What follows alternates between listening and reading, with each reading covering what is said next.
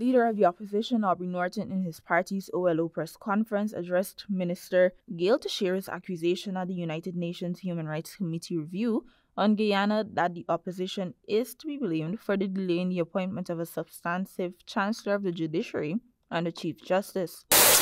We are concerned that the PPP minister misinformed the UN as it relates to constitutional bodies, especially the appointment of a substantive Chancellor and Chief Justice. The opposition leader recalled that his party agreed to the appointment of the constitutional bodies and wrote President Irfan Ali in regards to considering the appointments.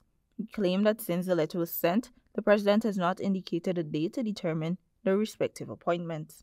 The president arrogantly responded that it is he who will determine when these processes will occur, and to this date, he has not seen it fit to initiate the process. Norton has called out Minister of Parliamentary Affairs Gail Teixeira for suggesting that the opposition is responsible for the delay.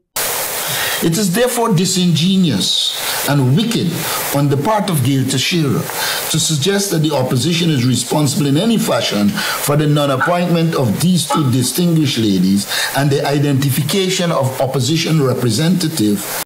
For AGP Nightly News, I am Dacia Richards.